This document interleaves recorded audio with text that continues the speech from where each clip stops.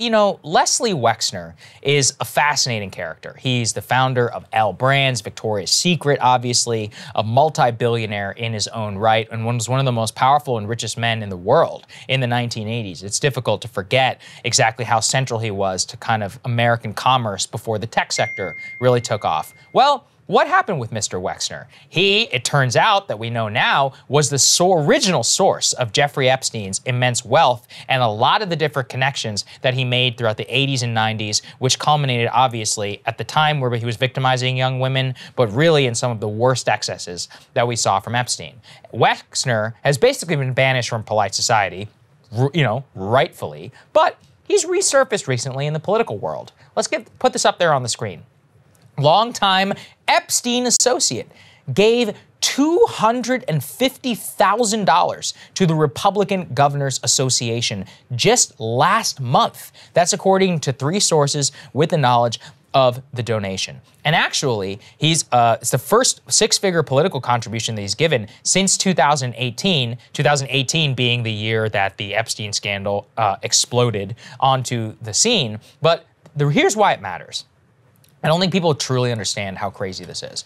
Wexner gave Epstein power of attorney over his finances in 1991. And he gifted him that creepy, famous mansion, the $56 million mansion, in 2011, which means that their relationship spans from the 80s up until the 2010s. Now, there's a lot of questions. How exactly does a multi-billionaire like Leslie Wexner just get taken in by Jeffrey Epstein? You're going to just sign over power of attorney over your finances when you're a multi-billionaire? Yeah, that's really interesting. Put this up there, which is actually, there's been a long investigation into Mr. Wexner and how exactly that all worked out. And what they say here and strongly insinuate, Krystal, is it's almost certain that Epstein had something on Wexner. The idea is that he was somehow bamboozled and taken in by him. I simply don't believe it. That's the narrative that Wexner has put out there. Wexner's only addressed it once, basically saying, I never would have guessed that a person I employed more than a decade ago would have caused so much pain to so many people. Basically use the same Bill Gates defense of, I wish I never met him, but let's move on now that he's dead. Mm-hmm. Yeah, well, he sort of almost portrays himself as like a victim. He wants you to believe he's the victim. That he's the victim. Like, he was taken advantage of, poor little innocent billionaire. Yeah. How could he have possibly known? That second tear sheet you put up there from the New York Times, what that also demonstrates is that Epstein was using his proximity to Wexner and the Victoria's Secret brand to hold himself out like he was a modeling agent. Yeah, I'd say we recruited a lot of young girls. Right, yeah. So this was part of his scheme to get close to a lot of young girls. And it is documented that Wexner was alerted to this behavior. There were 2 senior executives that warned him that this was going on. So for him to pretend like he had no idea and, oh my goodness, how could anyone have known? And I feel so bad that I could have been associated with such a nefarious person. Come on now. You had at least some warnings that there were some things going on that shouldn't have been going on, and yet you continued to not only associate with him, but to provide him with the funds to have the lifestyle that enabled his behavior, allowed him to get into all of these elite circles, which came not only with access to high corridors of power on both the Democratic and Republican Party side, but also provided you with protection.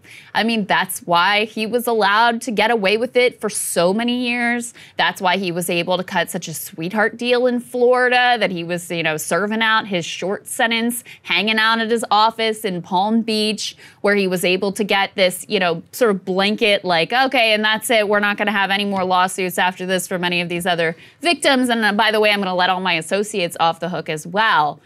All of that was set up and enabled by Leslie Wexner. Yeah. And for Republicans, after a couple years of saying, hey, stay away for a while. Rightfully talking also about, Hillary and Bill Clinton and the Epstein, which is a totally legit case. Yep. Why are you taking this guy's money? Now that the attention is a little bit dimmed, they're happy to take his $250K to the Republican Governors Association. And you also have to wonder, whether Wexner may be thinking about his own liability and thinking about, hey, you know, might not be a bad thing for me to continue to have some friends in high places, just in case there is some sort of investigation or potential accountability for me down the line. It's funny too, you know, he claims he was taken in 1991. He's only 84 years old, okay? I wasn't even born in 1991. So that means he was like 50 years old. Oh yeah, a feeble old man at 50? Right. Yeah, I don't think so, okay? Yeah, right, it's not. Yeah, it's like, oh, the exactly. poor little 50-year-old was taken advantage of. No, poor no, no. thing, poor thing. It is clear as day to me, given what happened and how many people inside of his own company warned him about what Epstein was doing and some of the other dramatically shady behavior, and then the eventual gifting of the mansion, that Epstein had something on Wexner 100%. There's one other piece of this too, which is that one of Epstein's survivors, Maria Farmer, alleged that Epstein actually assaulted her at Wexner's Ohio compound in 1996. Right. She said she was held against her wishes there for 12 hours.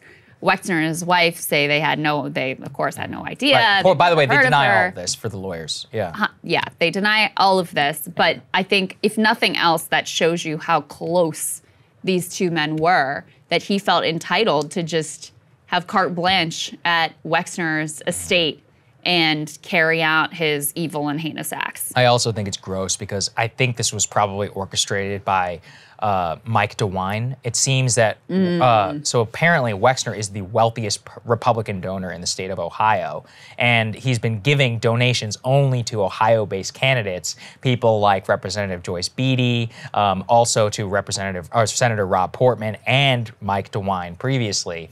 I think it's clear here that DeWine probably pulled some strings, facilitated the donation. Look, I'm calling on them, and I think everybody should in order to return this money. Screw him, screw his ill-gotten gains. We still have a lot of questions, and Mr. Wexner is welcome on the show at any time. I would love to interview him. Yeah. Indeed. I won't hold my breath. Hey guys, thanks so much for watching. That's right. Just as a reminder, you can become a premium subscriber today. Watch the full show completely uncut, our reactions to each other's monologues. You get to listen to it. You get to ask us questions, all that good stuff. Link is right there in the description or at breakingpoints.com. Best of all, great way to say screw you to the mainstream media.